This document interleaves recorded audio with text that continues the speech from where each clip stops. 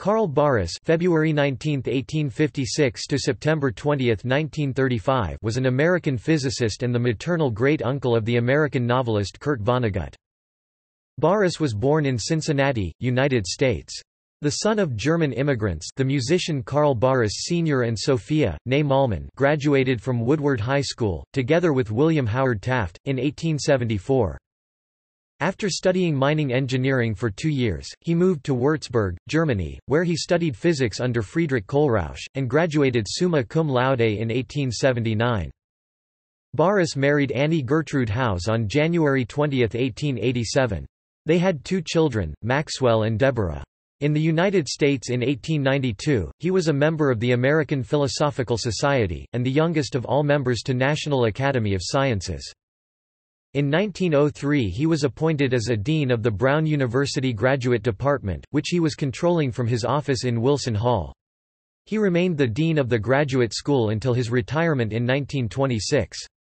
By that time, the department had grown large enough to become a school within the university, which has been attributed to his many contributions. In 1905 he was a corresponding member of Britain, and the same year became a member of the First International Congress of Radiology and Electricity at Brussels.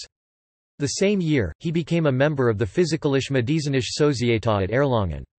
Also, the same year he became the 4th president of American Physical Society, and in 1906, became a member on the Advisory Board of Physics, at the Carnegie Institution of Washington State. Barris died in Providence, Rhode Island, United States.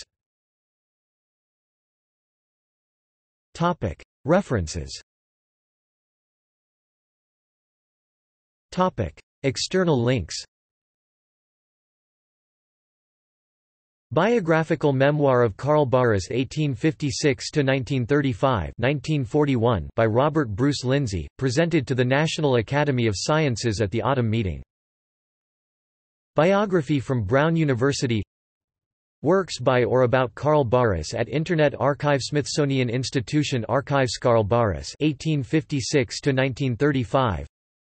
Karl Barris Papers, 1891–1893.